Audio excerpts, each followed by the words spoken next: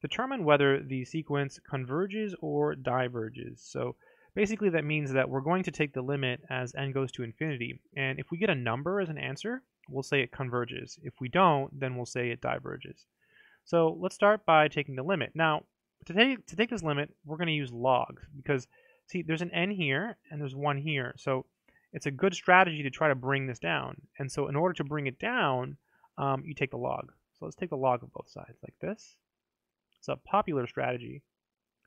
So ln 1 plus 2 over n to the 1 over n. So step 1, take the log of both sides. If you're wondering how I knew to do this, just practice. You see a lot of problems like this where you have exponents here.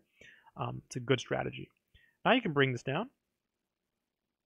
So we have the natural log of a sub n equals 1 over n times the natural log of 1 plus 2 over n.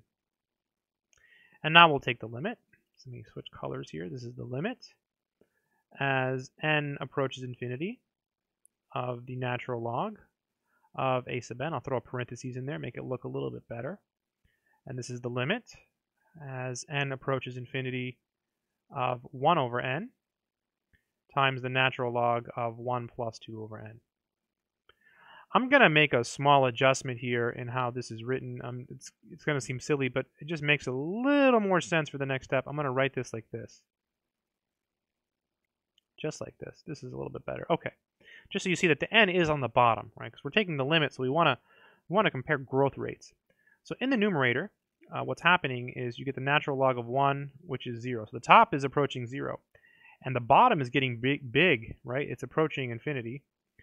This piece here is approaching 0, by the way. That's why we get ln of 1, which is 0. So the bottom is getting big. The top is approaching 0. So this is just 0. So we've shown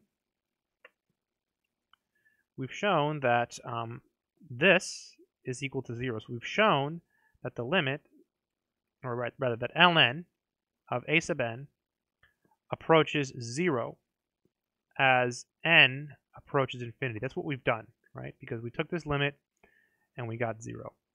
So if you exponentiate, so if you do this, and you can do this, by the way, because e to the x is a continuous function. No one ever talks about it, but that's why this works, okay?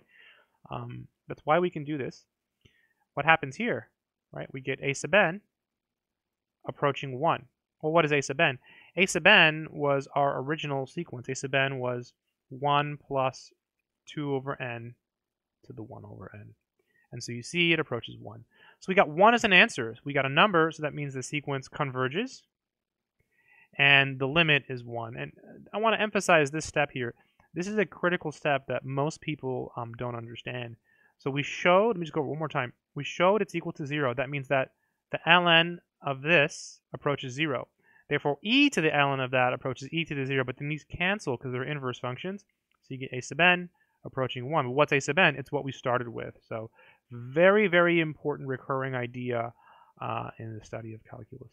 I hope this video has been helpful. Good luck.